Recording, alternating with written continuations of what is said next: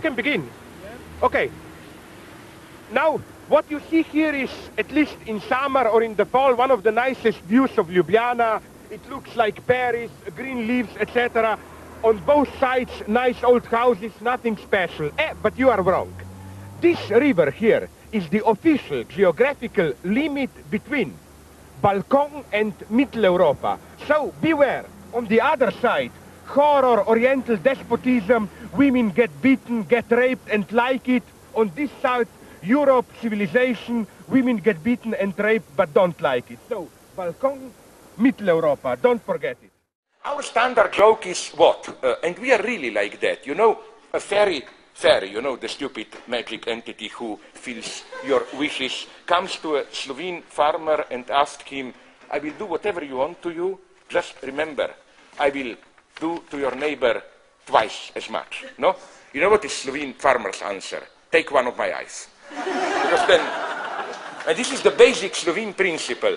If I get a little bit, but the neighbor gets more, no, it's better if I lose a little bit, just that the neighbor loses more. Okay, these are we Slovenes, no? Then the Montenegro friend, I remember, immediately jumped in and said, you know, Montenegro, they have earthquakes and their clichés lazy, no? You can imagine what was his story. You know, how does a Montenegro guy masturbate, no? He digs a hole in the earth, puts the penis in and waits for the earthquake, no? He's too late. But you see how it works even now. I claim this, now we are enacting the true brotherhood and unity. Now comes the dirty conclusion, I warn you, it's really dirty. In the good old days of really existing socialism, a joke was popular among dissidents. A joke used to illustrate the futility of their protests. In the 15th century Russia, occupied by Mongols, that's the joke, a farmer and his wife walk along a dusty country road. A Mongol warrior on a horse stops at their side and tells the farmer that he will now rape his wife. He then adds, but since there is a lot of dust on the ground, you should hold my testicles while I'm raping your wife so that they will not get dusty, dirty. After the Mongol finishes his job and rides away, the farmer starts to laugh and jump with joy. The surprised wife asks him, how can you be jumping with joy when I was just brutally raped? The farmer answers, but I got him, his balls are full of dust. This sad joke tells of the predicament of dissidents. They thought they were dealing serious blows to the party nomenclatura, but all they were doing were, well, getting a little bit of dust on the nomenclatura's testicles. Is today's critical left all too often not in a similar position? We think we are doing something terribly subversive. We are just. Our task is to discover how to make a step further. Our thesis 11 today should be, critical leftists have hitherto only dirtied with dust the balls of those in power. The point is to cut them off.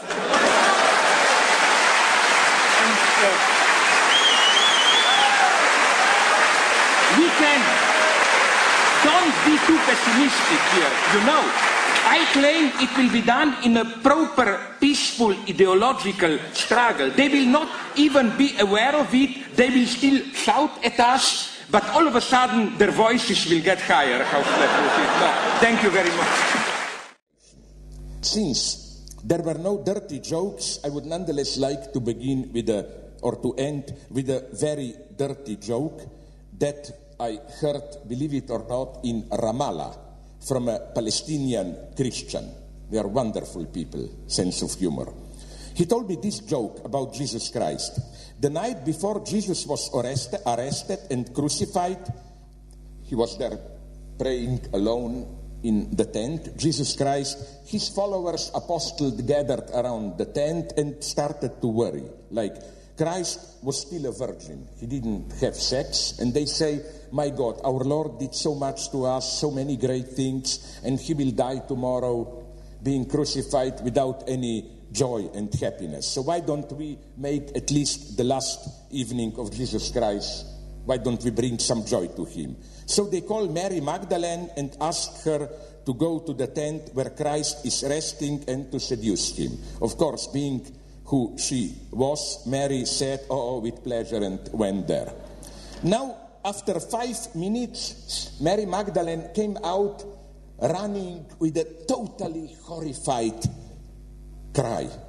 And apostles were wondering, what happened there, my God? Is Christ secretly a pervert? Did he torture her or what? No, she explains.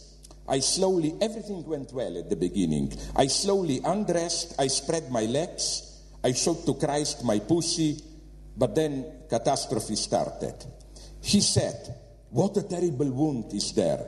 He put his hand in and healed it, made it whole, no? The best respectful religious joke that I heard, maybe you know it from some of my earlier books, was among the Christians of Palestine. Very tender jokes that I like about Jesus Christ, like just one non-obscene one. I love it. I heard this from a Christian Palestinian. I like this total historical inaccuracy.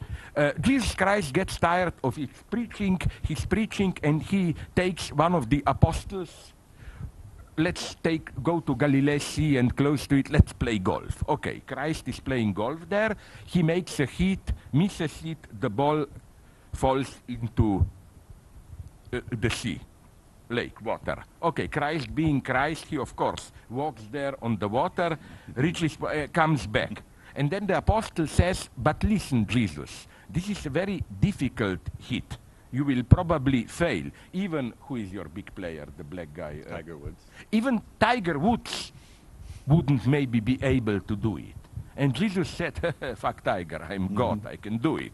So he hits it again, it goes again into the water. So he walks on the water again, and that, I like this total historical confusion. At that point, a group of American tourists come there with a bus, and are surprised, like, what is that guy doing walking on water, no? And they approach the apostle and says, but who's that jerk guy? What does he think that he is? Jesus Christ. You know what apostle answers? No, it's much worse. He thinks he is Tiger Woods. And now I come to the climactic point. The best experience of this at its clinical purest. I report about it in one of my early books, so I'm sure you don't know it, which is not translated, was with an Albanian friend of mine, soldier in Yugoslav army. Namely, we were almost friends, becoming friends, but then something was missing. We were still this official cold friends, respect, no? And then the guy made the first move. Okay, I don't know if this is a racist cliché, no? I love racist, but I was told that with you can joke about everything, but not about your mother and sister. That it's not good to tell you, I will fuck your mother or what, no? Okay, so he approached me one morning, and I was very shocked because he was an intellectual. And he told me, I fuck your mother. And I noticed what was the message. The message was, let's become truly friends. And I accepted the logic. Believe me, I never had problems with replying dirty to dirty. You know what was my immediate answer? Go ahead after I finish with your sister. No? No? Okay, so you know what then happened? Now comes the ethical miracle. Then we embraced, we became friends, and it's not what you think now. Then we were spending hours telling dirty stories or what. No, we were both intellectuals. He was more than me. We were very cold, just to remind ourselves that we are really friends. A wonderful small ritual developed. Every morning that we met, instead of saying hello, good morning, we didn't even say the whole story. He told me mother, I told him sister. You know, it was just a reminder we are still friends. So I was always fascinated about this ambiguity of obscenity. On the other, yes, to go so that you will see that I'm nonetheless a good feminist boy, no? I'm not saying these jokes solve everything, because, I mean, my God, the first feminist reaction, and this should be a test for you. If you pretend to be a feminist, ask yourself, did you immediately feel what is wrong with this joke? That it's, nonetheless, it's the typical male pact about the exchange of women, no? No. Yeah, it's not. Okay, but then I would like to have the opposite here I'm a feminist. I would like to see two women say, fuck your father after I finish with your husband. You know, that would be feminism for me.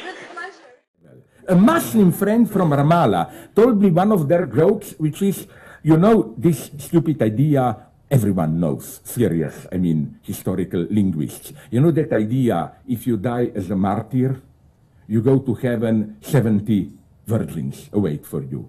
Everybody knows, every serious historical linguist, it's a mistranslation.